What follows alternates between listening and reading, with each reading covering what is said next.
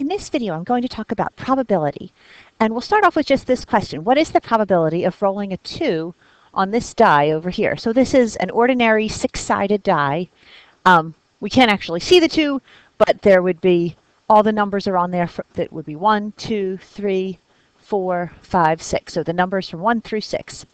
So the probability of getting a 2, there's only one 2 out of the 6 possible things we could roll on that die. So just to kind of show, so probability in general is the number of ways to get a specific outcome divided by the total number of possible outcomes. So in this case, there is the 1 way to get a 2 out of the 6 possible things we could get on the die, all the numbers from 1 through 6. So that's, in general, what you're going to do for probability. You're just going to see how many ways are there to get the thing you're looking for compared to how many total possible outcomes are there.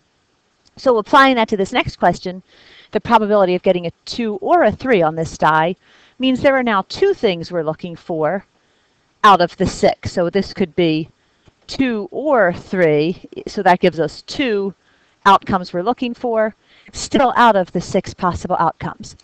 And in this case, since this is a fraction that could be simplified, we'll go ahead and do that. So we can divide both of these by 2, divide by 2, so we end up getting a 1 out of 3 probability as our final answer.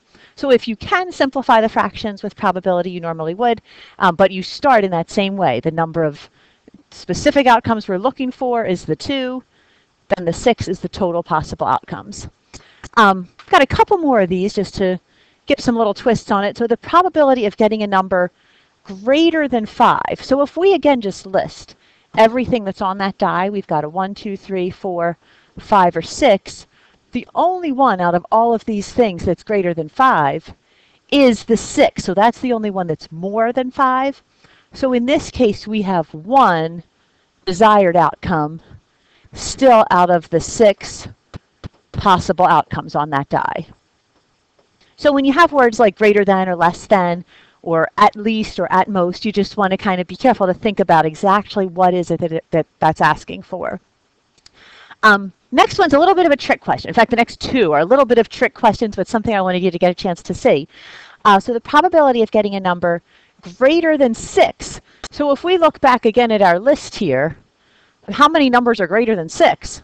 Well, there aren't any. So we've got a 0 out of 6 probability, and 0 divided by anything is just 0. So the probability of us getting a number greater than 6 is 0. It means it's not going to happen. So there's no way that we can roll that die and get a number greater than 6. This one's sort of a trick question the other way.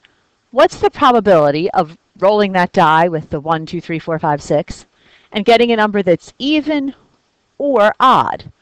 So the even numbers would be 2, 4, 6, keeps going, but on the die we would only have the 2, 4, 6. The odd would be 1, 3, or 5. So to get an even or an odd, well, that's everything on the die. So all 6 out of 6 options would give us an even or an odd number. And 6 out of 6 is going to simplify to just be 1, because we could divide both of these by 6. Divide by 6, we get a 1 out of 1, which is just 1. So 2 little things to keep in mind with probability is that an impossible event has a probability of 0, and something that has to happen, like we had to get either an even or an odd number, that has a probability of 1. So all probabilities that you're going to see have to be between 0 and 1. You're never going to get a negative number for a probability, and you're never going to get an answer bigger than 1 for probability, because it's always the specified number of options out of the total possible outcomes. So that's a little bit of a quick introduction to probability. I'm going to show you one more example just to have you kind of look at it in a slightly different context. So with this one, let's say we have a class, and in this classroom there are 11 girls and 5 boys. So what's the probability of selecting at random? So we just kind of pick a random name out of the class and choosing a boy. So we want to think about, again, going back to this definition, the number of ways to get the specific outcome would be 5, because there are 5 boys in the class. And then we have to look at the total number of possible outcomes. So we have 11 girls plus 5 boys.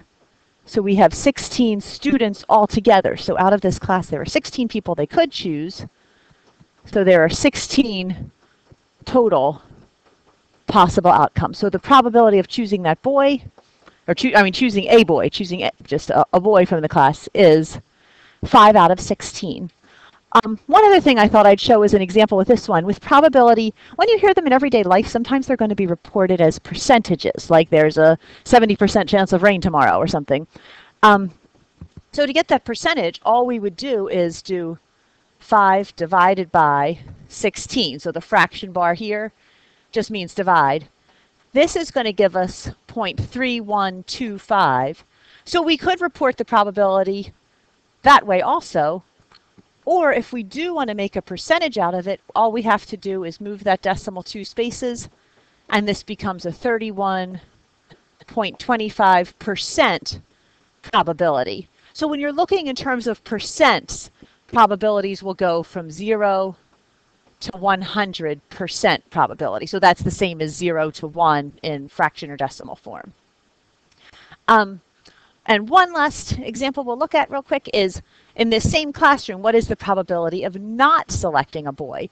So if there are these 16 people in the class, 5 of them are boys, we could look at this 2 ways. We know, because it told us, that 11 out of the 16 are girls. Or we could also say that everybody in the class is 16 minus the 5 boys leaves us with 11 who are not boys. So 16 is the total.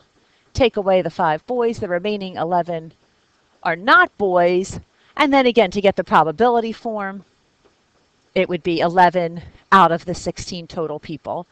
If we wanted to change this one to a decimal or a percent, we would again just do that division. 11 divided by 16, we get 0.6875. Or making the percent, we're going to have 68.75%. So that gives you a kind of quick introduction to the basic ideas of probability, the idea of this definition of probability right here, and then keeping in mind that idea that probability is always going to be between 0 and 1. 0 if it's completely impossible, 1 if it absolutely has to happen.